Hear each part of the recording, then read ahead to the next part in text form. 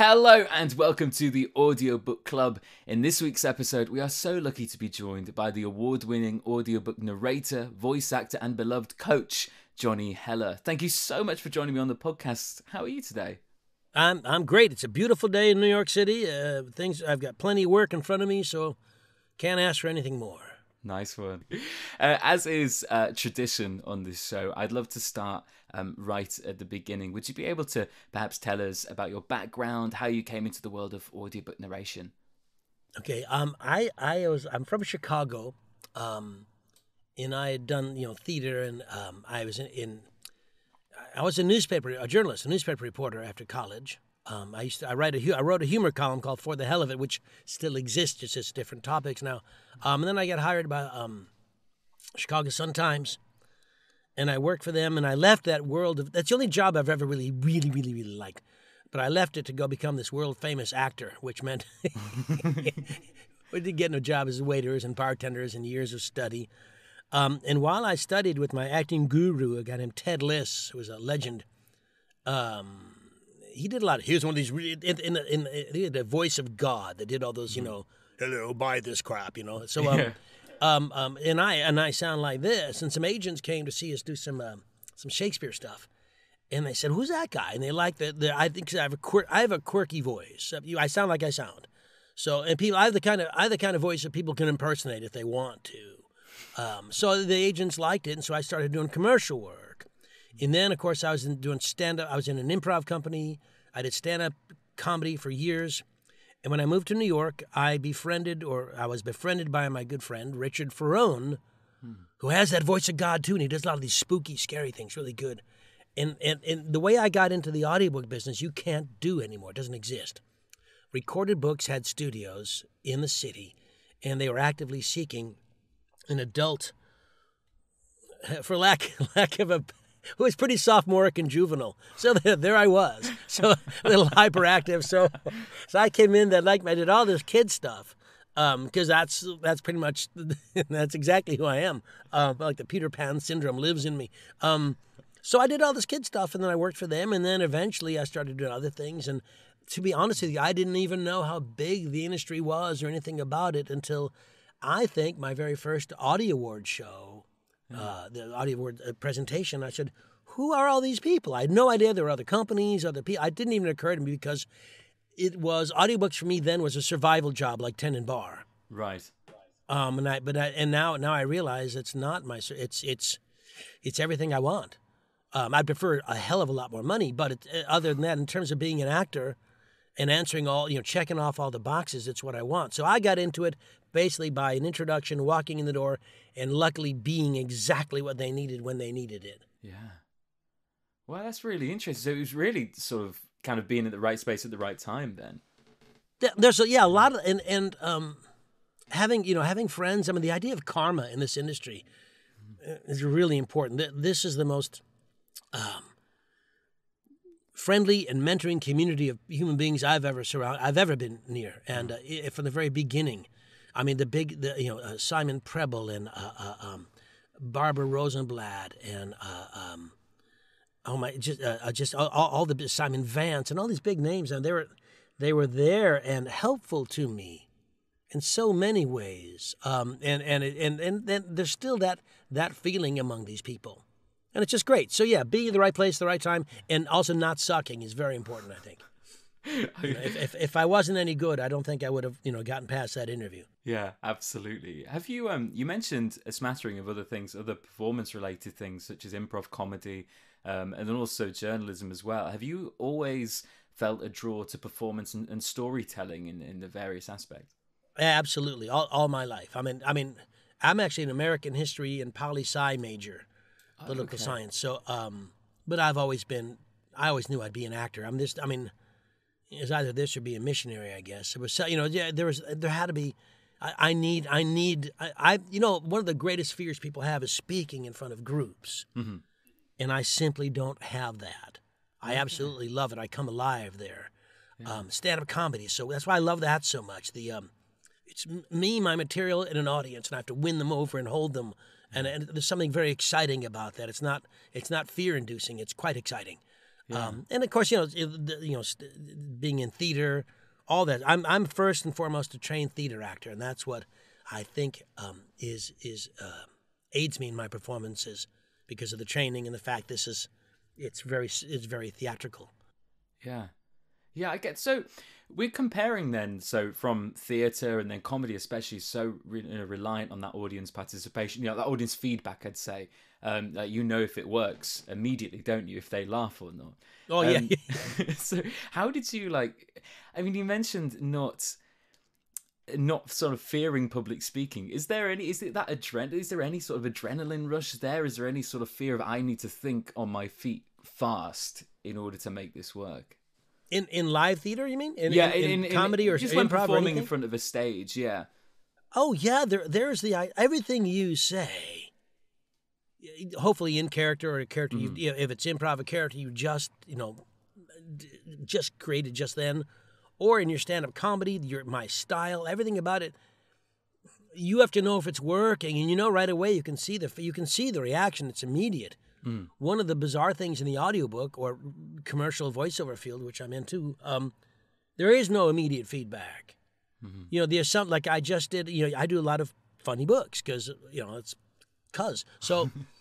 There's an assumption on my part that there's laughter. The difference is if you're in a comedy club and I do something or we're watching somebody else, you and I will laugh along with everybody else. It's a group. One guy laughs, everybody starts laughing. It becomes easier. In an audiobook, it's a much more one-on-one experience. If I make you laugh right now or you make me laugh right now, it won't be a loud, raucous laugh. It'll be ha ha ha, and then we carry on. So the you hold for a much longer laugh because you can see the people laughing in stand-up. In an audiobook, I can't say something funny and then wait that long for assumed laughter. What if they didn't find it funny? Yeah. So there has to be there's a little bit of intuitiveness there. I think you've got to play it right, and it's because you're playing to one person in an audiobook, a group of one. Yeah. And it changes everything about what you do and how you do it. Yeah. That's interesting. I suppose the pacing as well differs greatly to the type of audiobook that it is, and it just goes with that, as you say, the tuition. Pacing. Here's my take on pacing. Would you like to explain to the listeners what you have? Is it sewed? Is it like a? It's an embroidered thing. Zora Johnson, a wonderful actor, student of mine. There's not a connection that she's a student of mine and a wonderful actor. She happens to be both. That's all. But I say to my students, I didn't invent the word "fuck," but this phrase is I own. Slow the fuck down, which is very Shakespearean of me. And what I mean is we all speak much too quickly. We all speak, mostly because we live in dread fear that someone else will get to talk instead of us. So we go and we all speak too quickly, particularly in audiobooks. In general, in stage and everything else, people can pretty much figure out because they can see you. They understand the context of what you say. If you're angry, they know you're angry. They don't have to hear the words. They can see your face. Not so in audiobooks. You need to say the words as written in a way now, I know that listeners can speed it up or slow it down, but our pace has got to be the pace that allows listeners to hear. I think there's some reports out that people hear every third word or something. But in audiobooks, we need to be very clear. Not prime of Miss Jean Brodie perfect diction necessarily, because everyone doesn't speak that way. They're different characters. But speak clearly and concisely so that people hear what the author wrote, because that's what you got paid to do. And we get paid by the finished hour. So going fast is stupid financially. If you do a 10-hour book in 8 hours, you just cost yourself 2 hours of loot, and the listener doesn't know what happened because you went too fast. So there has to be that, let's slow down a little bit, because as soon as we put on here's you and I talking just like this, we're separated by an ocean, but you and I could be together at a nice pub, and we'd be talking just like we're talking right now, shooting the shit, just shooting the breeze. Yeah. All of a sudden, it's time for one of us to act. Well, it's time to. All of a sudden, you get big and loud and fast. I'm like, what happened? Where did you go? Yeah. And I think we need to get back to who we are, because that's who I want. I like John. I want to relate to John York. I don't want this person John York thinks he needs to be. Yeah. So that's the background. And I have some other clever sayings also, with colorful blue words in there because that tends to get people's attention. Yeah, I couldn't agree more. And I think it's so important as well. I wonder if it's some sort of, maybe I'm looking too deep into this. I think maybe it comes from a little bit of nerves as well, sort of like speeding up and getting, wanting to get your words out there just in case you say something wrong and they might not notice if it's quick enough, especially in conversation. Well, that's how I roll. I was taking a look through your website, and I was just blown away by the amount of awards you've been nominated for and won. It's incredible. I was wondering, how much does the universal recognition you have you have received play a part when approaching a new title? Like, have you ever found yourself in a position of being overwhelmed with the anticipation of your next release? I mean, am I personally overwhelmed, or other people overwhelmed because of it? Yourself. So I guess, like, being, so many people love your work and you're getting recognition for it and you're getting awards for it. Is there any time where, you've just received another award, another earphone award or whatever, and you're sitting in a booth on your next title? Is there any sort of, sometimes... Oh, no. I'm never lost in my own bullshit. I mean, it's nice to have all these... swell accolades and awards, and they're wonderful paperweights and very lovely, and I appreciate them. But every new opportunity is a chance to tell a new story. You simply cannot get. I'm Johnny Heller. I'm gonna shut up. They want. It doesn't matter if I'm Johnny Heller or I'm John York. They want someone to tell the story. Yeah, they're going to hire the person who can do it. I mean, I think what I appreciate the most about what I'm known for in my career is I don't make many mistakes. Mm-hmm. So the time I spend in the booth is generally time well spent. Mm-hmm. I'm pretty good at characters. I do nonfiction. I'm blessed that I do every genre there is, pretty much. Mm-hmm. I'm blessed that I get to do all these different genres. Yeah, I'm known for basically a sense of humor and character stuff, but I do everything. And I think one of the things I'm pleased about is I tell a different story every time, because it's a different story. And I certainly don't think even for a second about an accolade or an award. Hmm. I'm only aware of me, and I'm only aware of the author and what and the story, and the fact that the people in the story don't know they're people in the story. That's their world. That's their life. Hmm. And the idea that I don't think any actor, good or bad actor, spends time, well, as an Academy Award winner, I'd like to say the following. No one says that. It sounds ridiculous. Yeah, I mean, I suppose it can work both ways, though, can't it? In a sense of, like, sometimes if you've gotten some really positive feedback, if you have, like, you can sort of start getting into that imposter syndrome bit of, I'm not as, am I going to, keep that bar at the same level? Am I, am I going to get caught out in this next one? That kind of thing. I did one of my recent blogs on the imposter syndrome because... I think the syndrome's existed for a long time. We've finally given it a name that people can bandy about. Mm-hmm. Every new, I got to be careful here. Every new psychological issue, every new thing, pretty much gets picked up by whoever seems to have it or wants to say they have it. Everybody had PTSD, AEH, with all those letters and things. Everybody's got something. We're like remember the dysfunctional family until that word came out. We just thought it was our family. Mm-hmm. Where every one of us comes from a dysfunctional family, mm-hmm. It's just to a degree. In the imposter syndrome thing, I never think when someone gives me an award, when some organization or you get an accolade for a job well done, I say thanks, I like it, I'm very happy to receive it. But I don't think it changes the job I do. Yeah, and it doesn't change my perception of myself. I tell everybody, including myself, the sign of a job well done in the audiobook world is another job from the same client. Mm-hmm. So if Penguin Random House hires me consistently, or Oasis Audio, or Blackstone Audio, or Dreamscape Audio, blah, blah, blah, hires me consistently, well, that's a sign that they like what I do. Yeah. Now, if I get an award for it along the way, that's swell. That's very nice. It means those who hand out awards think I should get one. And reviews and Audible, that's also, everything's swell. But I know for a fact that when somebody says, let's hire Heller, that's the sign that I'm doing a good job, because they're trusting me. And everything else is just nice. Yeah. I get that. Where that question came from is because I was actually reading some of the excerpts from the for the hell of it, the essays and observations on your website, and I must say as well, I really love your illustrations. By the way, if you ever want to put one on a T-shirt, I'm your first customer. I never thought about it, my Dwight. But this may sort of come back to journalism as well, or your time as writing. Could you tell us a little bit more about your observational writing and your pieces? You have such a clear voice, and I wondered, do you think working in the world of storytelling, narrating audiobooks, has changed the way that you think about the world around you? Like perhaps making it second nature to find the story in day-to-day situations and linking them to bigger themes? I almost think the other way around. Okay. I've always been that way. I've always been pretty good with words, verbally and in.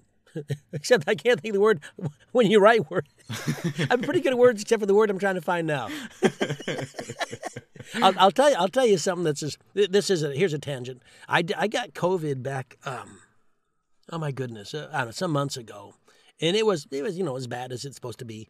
But I have this long COVID, what they call it, and I tend to lose my train of thought or lose a word. I can't find the word, or I know your name is John York, and I'm like, and all of a sudden your name will pop out of my wife's name will pop out of my head. I'm looking right at her. I'm like, and it's devastating. So that happens. So I can't find the word I want. But I guess what I'm trying to say is, I've always been fairly articulate both on the page and verbally. And so I'm used to writing is something I quite love. It comes, I grew up with a British mom, so there's an appreciation for the sound of words, an appreciation for and appreciation for logic as well. My father's a professor, so all that comes together. But I tend to think, I always think in terms of stories, and the writing I do in my blog is much like the way I speak normally. It's just no pause for interruption for anybody else. It's just, this is a speech I want to give. So I try to make it informative, educational, but funny as well. Because otherwise, if it's not funny, I don't really care, as far as I'm concerned in real life. It's got to be. There's too many hard things. That life, you've got to have some fun, and people like to laugh, and that's what I hope I deliver. I want that on my gravestone. He made us laugh. Yeah. And not when he died exactly, but just before. Yes. I always like the idea on a gravestone of having that the phrase, "Who was the world going to revolve around now?" that's Didn't see that coming. Something like that. Yeah. There is a lovely element of comedy running through the posts, which really adds to the accessibility of them, and that tongue-in-cheek style. Is that the same for you? Did that come naturally? Does that finding anecdotes and to the bigger subject matter, does that come naturally, or is it something you work hard to put in after the idea? I think it's been natural, but then it tends to get honed on years of doing stand-up comedy and improv and stage work. I mean, I'm known as a comic actor. Comedy is second nature to me. I don't know how I would. I don't think I would have had the success I've had, the career I've had, or the life I've had any step of the way, if not for comedy, if not for humor. A sense of humor is essential, and I'll be honest with you, that's all I really care about. There are important things, and we can all wax about them, but if you lose humor, you've lost humanity. Yeah. Oh, that's deep. Right? Put that on the gravestone instead. Yeah. I agree tremendously. I mean, humor's where we turn to, isn't it, in the darkest times, and it can bring us out of the darkest times and get us over such things. It's weird to talk about humor in such a gravelly way, but yeah. Well, it's who people are always attracted to humorous people. I'm not handsome, but I'm funny. I'm at best cute, so I'm not gonna be the leading man anywhere. I'm the comedy second banana, and I'm fine with that. Funny's funny, and the things that are funny, if it's really funny, stay funny forever. I know that there are movies you've seen, books you've read that are still funny, no matter how many times. I don't know what your favorite film is, but I don't know how many times I've seen Blazing Saddles or The Producers or oh my God, so many. Yeah. There's three movie scenes from cinema history that always make me laugh. Always. When I talk about him, I laugh. When I see him, I laugh, and I can't stop laughing. Yeah. It's just funny's forever. Yeah. I think.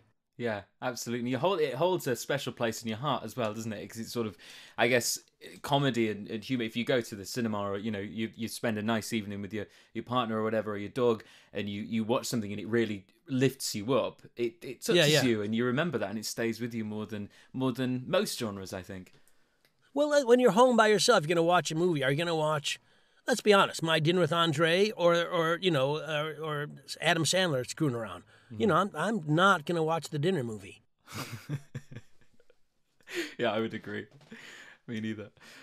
Many of our listeners will be aware of you through the incredibly loved workshops, the Splendiferous workshops, if I'm saying that right, Yes. retreats, and teaming up with narrators such as Scott Brick and Sean Pratt, to name but a few. Could you tell us how these workshops came about? What made you take an interest in coaching across the world, and what it's like coaching with fellow amazing narrators like Scott and Sean? Well, when I started coaching, I'd already done well over 200 books. I know a lot of narrators have done as many as 3 books and start coaching, and more power to them. Jesus. Anyway, and people ask me, hey, how did you get in? How can you help me? And I'm like, yeah. So by request, I started doing it. Then I realized there was a market for it. And the Splendiferous, my first big workshop, the Johnny Heller Splendiferous, I want to say 2000, I lose track of dates, 15, 16, I don't remember. The Audio Publishers Association sponsors APAC, the Audio Publishers Association Convention, at the Javits Center in New York City.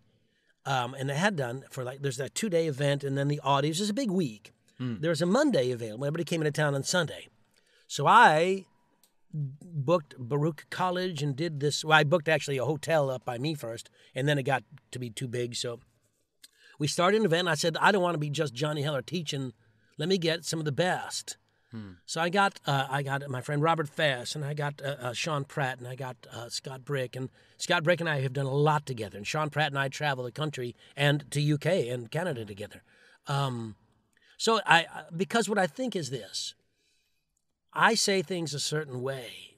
And I think we all, Scott and Sean and Joanna Perrin and all the wonderful coaches out there, we all have the same idea for the end result, but the paths to get there are different. And sometimes you need to hear things the way Johnny says it, or the way John says it, or the way Sean says it, or Scott says it, to finally sink in. And other people bring their own personality and styles to the thing. So this group thing became a wonderful kind of it was a celebration of the community, really. Yeah. With some of the best coaches, and that carried on. So every year I did it. Now, since COVID, I did some online stuff, but now I'm back to doing it live again, which is quite wonderful. Yeah. So Sean and I have started touring again. We went to my hometown, Chicago, and then we went to Orlando with Joe Leslie Frumkin, who lives out there, and my wife, Joanna Perrin, who's a great coach, both in fiction and nonfiction. And so we did a wonderful thing. And now Sean and I will be doing a New York City workshop, which is nice because I live here and don't have to stay in a hotel. We hope to be doing one in Austin, Texas in September. I call them Splendiferous. The Splendiferous I call for the big ones. I just call these other ones audiobook workshops. And the retreats are different than Splendiferous because it's a group of people going somewhere else and spending X number of days together. And we started the New England retreat in 2018 or 19. I forgot, one of those years. Certainly in the 2000s, not in the 18th century. I know that. So we going to New England, went to a place called Whispering Pines in Rhode Island, and it's just like it sounds, very bucolic and rustic and wonderful and great food. And we spent 3 days there. We spent a weekend there, Saturday, Sunday, and I think Monday or something like that. Now we're going to Warren Center, which is near Boston in a town called Framingham. Wonderful place, just light. And we get there on what do? We get there on a Sunday. So we work Monday, Tuesday, Wednesday. We leave Thursday. Everybody stays there. It's a community where we sold out almost in 2 days this year. Wow. People are so desperate to go. Yeah. And we have a great bunch of coaches. I bring some back. The mainstays are me, Joanna Perrin, Carol Monda, Sean Pratt, Paul Allen Rubin, and his wife Paula Parker, who's both wonderful directors. I'm going to miss some people. We had Shannon Parks was there last year. Joel Frumkin will be there this year. And we tried to bring a few other people in as well. And I brought in publishers from Macmillan. We had Podium last year. We got Macmillan. We have Penguin Random House. We have Dreamscape. And I have an independent publisher, my friend Annalise Rennie of Spectrum. So that gives people a chance to hear the publishers, what they want from you. And it gives you a chance to meet them and work with them and see you work. And it's a wonderful experience. It's a retreat. So you are away 3 to 4 or 5 days. And we're hoping to do a West Coast retreat in California with Scott Brick in late January, February of 2023, if we can do that. Yeah. So, it's a big deal. It's become a big part of my world. It just wasn't planned. It just happened. And and now I do coaching regularly. You can, a little plug for me. You can go ahead and go to johnnyheller.com, cleverly named, and you can click under coach and you can find out how to coach with me. But so yeah, I quite enjoy it. I mean, it's been I learn a lot every time I coach. And one of the benefits of coaching with groups is that everybody, pretty much, depending on the size of the group, gets a chance to do a reading and work with X number of directors who have different things to say, and it just and it's kind of like, I don't know if you're ever in an acting workshop where you're doing, Long Day's Journey into Night, and all of a sudden the scene clicks, something went right. Like, oh my God, that's what they meant. That's what Stanislavski was talking about. So suddenly you get that moment of light, and you move on to the intermediate or the advanced class all of a sudden because you finally scored the scene right. So there's a lot of these epiphanies, and it's fun to watch and exciting, and everybody learns. Yeah, it sounds fantastic. I had Anne-Marie Lewis on the show a couple of weeks back, and she mentioned on the show that she attended the one in Chicago, I believe, and she just couldn't say enough good things about it. It was, I was very, very envious. Well, there's airplanes. Although Sean and I think we'll be in the UK. You know Anna Clement, yeah? Yeah, I do. Yeah, she's been on the show. Yeah. So I think we're going to be in the UK. Probably not this year, but probably next year. Yeah. I've been to London twice already to teach, and I think we're going to go. I forgot what Sean said. Does Reading sound right? Reading, yeah, just near London, just outside of London. Yeah, he said it's a little less expensive than some of the spaces, and because part of setting the stuff up, hotels, everything's because I know it's the COVID and everything, but good Lord, everything's 3 times more expensive than it was when I last traveled. Yeah, the hotels, the food. I'm thinking, all this has to do with chips. I'm not eating any chips, So it's everything costs more, and I don't want to raise my prices astronomically to cover it because I don't. It's hard. People don't have a lot of money. I don't want to take all their money. I want them to be better. I want them to feel that they've raised their game and they've set the bar higher. And how much do you charge? I want to give that to you, as best I can. So if people want to come to my events and they don't have money, they send me a note and I work something out. I don't. I'm doing fine financially as an actor, so I'm not going to beat up an actor. Good Lord, we've all been through, as you study acting, we've all been through that poverty phase, our bohemian phase that people think is so exotic and wonderful. And all it is being fucking hungry for a long time, literally hungry. Yeah. So it's not as much fun as people think. I think it's sort of that artistic glamour, isn't there? Shown, portrayed, which is nonsense. It's like, I'm not dressing this way out of choice. I have no clothes. It's only glamorous if you know that by the end of the movie they'll be billionaires. But if you come over, absolutely, I'll be your first customer there. And where do you live? I live just outside of Leeds in the UK, so like sort of, I'm going to say northern England, but it's actually more sort of north middle. My mother's family is from London and Kent. Oh, okay, yeah. I've been to. Well, it's for us at the sort of northern England, it's cheaper and more accessible to go abroad than it is to travel down to London at this point. Really? Well, it's just the expense. I mean, there's a few. You can say it'll cost about. If you want to go down, I went down a few weeks ago to the capital to see a show and spent a night in a hotel, and it cost me £200, which is like $270 for the train and a crappy, 2-star hotel. So it's pretty. It's pretty. Everything's more. It's just more. Yeah. It's Anyway, that's depressing. But here we are bitching about the economy. Two old guys. Here you sons of bitches. When I was a boy, a nickel went. Audiobook narration can be often quite a solitary experience, especially when working from home studios and only coordinating through email or at best Zoom. This may have been sort of touched upon in the last answer, but does gathering in that physical space with the community invigorate your passion for the industry? Does it keep things interesting? You know, that sort of thing. And yes, absolutely. It's sharing the. First off, everybody involved in audiobooks, in acting in general, but audiobooks specifically, generally has a real love of literature, of language, of ideas. Of emotions, of sharing every aspect of the human condition. And when you're with other people, creative people are just amazing to be with. Now, not all of them, because there are some people you wouldn't willingly share an elevator with, but you'll go see their films. Yeah. But by and large, it's a real sweet, and it's interesting to me how many of them have to share so many emotions and so many weird things like, romance or erotica and things. You have to share all these. Like, erotica is the only thing I don't do. Mm-hmm. Just because I'm not comfortable saying half that stuff. I'm just not. Never was. So that's fine. But some of these people are such introverts, and yet, they talk about blood and gorge love rockets and stuff, and their erotica stuff, which I'm like, oh my goodness. And you wouldn't think of it to meet them, but to see them. When you're home, when you're doing things just in the booth. Like here's you. We're looking at each other. Those who are listening can't see us, but we can see each other. And that makes this conversation easier. Mm-hmm. It just does.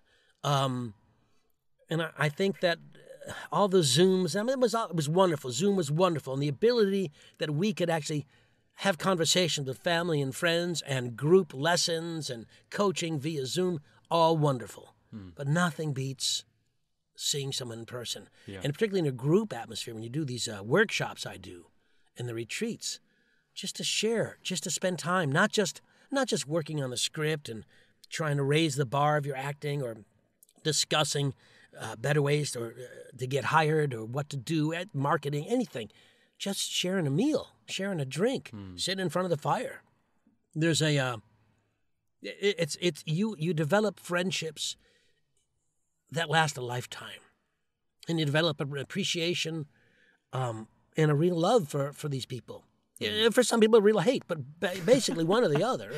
Yeah. So it's wonderful. Yeah. So I think that it's the audiobook actor is it's an individual task. You're by yourself in a booth. Even if you're in a studio with a director and engineer, it's still you and the author sharing the story to an unseen audience. Mm-hmm. And that's that takes a bit of know-how and creativity on your part just to play it. It's an unreal situation, to share all these stories and be all these people, fiction or nonfiction, to share with an unseen audience. I don't know if the joke is landing. I don't know if the point has made it home. I don't know, and the assumption is it has, and so you have to you're a wee bit blind. You don't see the audience, so getting a chance to work with people is really, really super important and fun. Yeah, absolutely. I think just from doing this podcast alone myself, in my experience of reaching out, it's given me the sort of opportunity to reach out to people and, the excuse to reach out to people and chat and say, and join clubhouse meetings and all that sort of stuff. And even since doing that, for the last couple of months. Well, you've got to find a list of names to who even wants to be on your show, who you want on your show, and will they come on your show? You've got to get past who the hell is John York, It's a question I get asked quite a lot. But it's been great being sort of exposed into the community more through having this and sort of I've been invited to a few these clubhouse meetings. Some great ones with Neil Gardner and Morrison Ellis and such. Yes, I've been on one of theirs too. Yeah, they're lovely. It was because that was a whole new world to me. But discovering Clubhouse and things, and suddenly hang on a second, there's thousands of people in these groups, and it just it was really nice, especially after COVID. I thought Clubhouse is wonderful. I'm not using it as much as I probably should. For a while, I did some live readings of my stuff, and people would just come in and listen and stuff. And I kind of liked it. It was interesting. And I've been in some of the rooms, like Anna's room and Morrison's room, and it's people really like it, and I think it's wonderful. And it's just a wonderful, great way to connect, and you don't have to see anybody, which is nice, because some people don't want to do the Zoom. Yeah. They just, I don't want to be seen, they say, so they can sit in their underwear in their hot booth and talk. Yeah, exactly. It's been quite a revelation to me. I think you mentioned as well about not feeling comfortable doing erotica, but yet you can meet someone who's really introverted, and then suddenly they're unexpectedly sort of shine. They unexpectedly, sort of project this sort of confidence when in the booth. And I guess that's the thing with all kind of performance. I was wondering if you sort of feel the same. Do you sort of, if you're on stage at a comedy club, if you're, at the theatre, if you're behind the mic narrating, do you sort of, is it maybe even subconsciously, it sort of gives you that excuse to forget yourself and just totally take on the different persona? I think every actor, introverted or extroverted, at heart wants to be somebody else, to play somebody else, or to really inhabit somebody else's. Because we always think, well, how could they think this way? And all of a sudden, there's in these audiobooks, particularly in fiction, you get to play so many different characters and inhabit. I mean, I don't know what your acting background is, but I'm Stanislavski trained, and so there's, for lack of a different, they call it road maps. Let's say you're doing Willie Loman in Death of a Salesman. I'm playing Willie. The road map I write is his whole life, everything. I want to know everything about him. Well, the main character you're doing in a fiction book, you might do some kind of road mapping, but you can't road map the other 52 characters. Yeah. And yet they have to be alive to you. And I find that fascinating.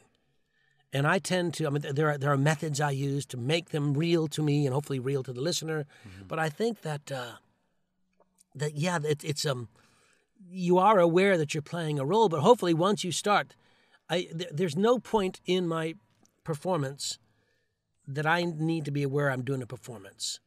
I don't want the audience, after I say, this is I just did Razzmatazz, a wonderful book by Christopher Moore, narrated by Johnny Heller.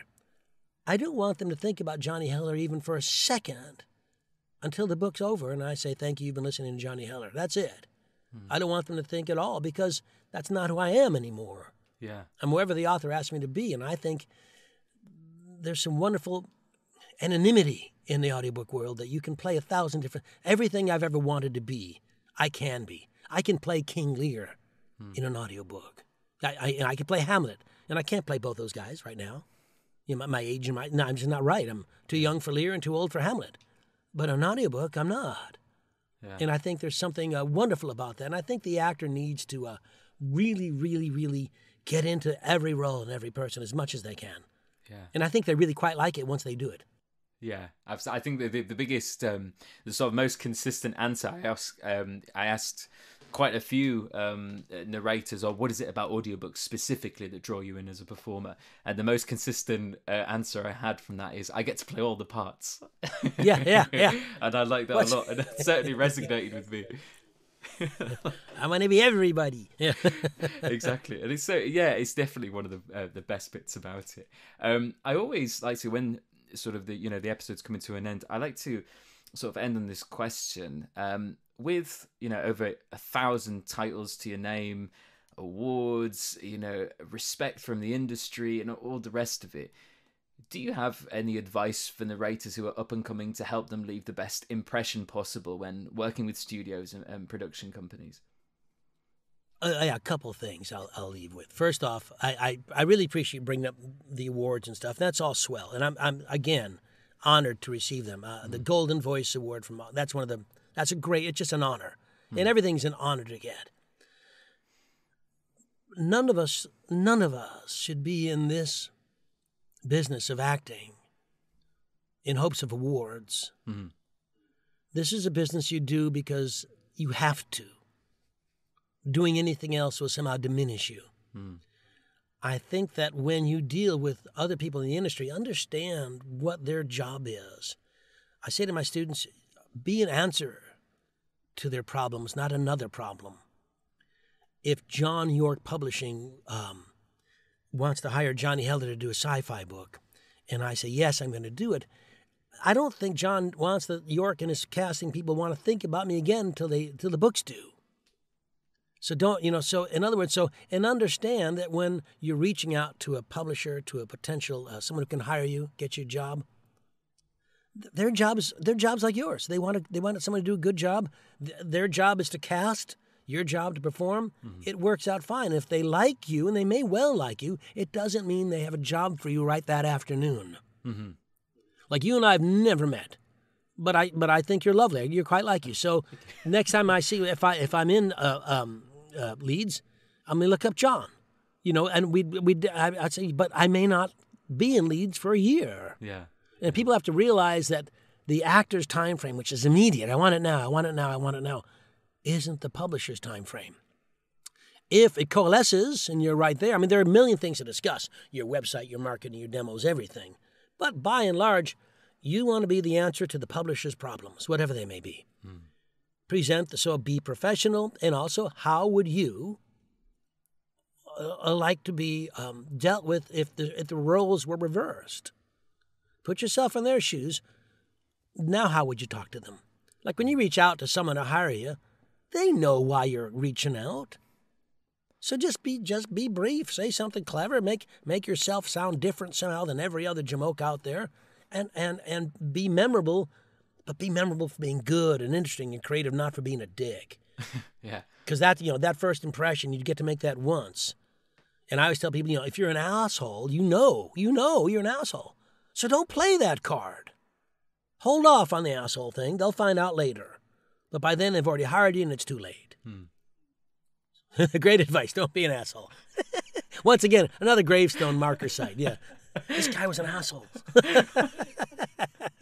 Yeah, I think that's so important, and should everyone should be aware of that. So we just have time for one more question, if that's okay. It's been such a pleasure to talk to you. To finish us off, you mentioned some of the workshops and things that's coming up. Is there any upcoming projects, anything approaching in the diary, audiobook wise, or anything that you're excited about? Perhaps a project we can look forward to. There's a couple things. I'll be really quick. Yeah. I just did Razzmatazz by Christopher Moore. It's very funny. It's the sequel to Noir, and it's very funny, and I'm quite pleased. It's out from Harper. It's funny, and I'm really, really proud of what I've done. I'm proud of what I did in the 2 books. They're just they carry on the characters again, and I've got these books. I got a book from Tantor Audio called The Wrong Carlos, and I'll leave with this. And it's about the problems with the death penalty in America. And this guy, Carlos Hernandez, was killed for a crime he didn't commit. And the other Carlos lived right near him and looked like him, and everybody knew who he was and knew he did it. And it just, it's a horrible book, a wonderful book, but horrible. Yeah. And it's like, what? And it's a true story, nonfiction. And I just was given another book that's coming out from Findaway, and I don't know who the actual publisher is. Anyway, it's called Duped, and it's about how interrogators are trained to dupe suspects into confessing to things, whether they did it or not. They make them believe they did it. Now, I'm not anti-police at all. I'm not. But I am anti-railroading someone. Of course. And so I'm becoming, apparently, this audiobook authority on these bad practices, but I wasn't aware of all this stuff. Yeah. And it's really opened my eyes to this horrible thing in our society, as though there weren't enough horrible things in our society. So those are coming up. I've been working. I've probably done more books in this first half of the year than I've done in any full year so far. Wow, I've been just slamming. So there's a bunch of books coming out. But and if anybody has any questions they want to ask, I'm serious about this. You can always email me. I'm very easy to find. I've made it clear I'm easy to JohnnyHeller.com. My email's there. It's Mr. no period Mr. Johnny Heller at Gmail. It can't get easier. So I'm happy to help people out or give advice. Just be conscious that I have time too and I have to work. But I believe this is the audiobook world has been wonderful to me, and I'm anxious, happy, and delighted to give back. There's always going to be work for everyone, so it's not like I'm worried. And I just think that like an opportunity like this is just wonderful. This would not have happened to me 10 years ago. And so I get sentimental and I get emotional about it because it's such a great way to share art and literature and stories, and so many people start learning how to read and all that. It's just a wonderful thing, and I'm waxing poetic. I'll stop. Sorry. No, I agree completely, and I think that's really generous of you as well. And yeah, I think that's a lovely way to end this episode. All of the relevant links to social media accounts, websites, and all sorts, and everything else will be linked in the show notes below. Thank you so much for coming on the show. I've really, really enjoyed chatting to you. And you. It's been lovely. Thanks. Thank you. I'll visit you in Leeds.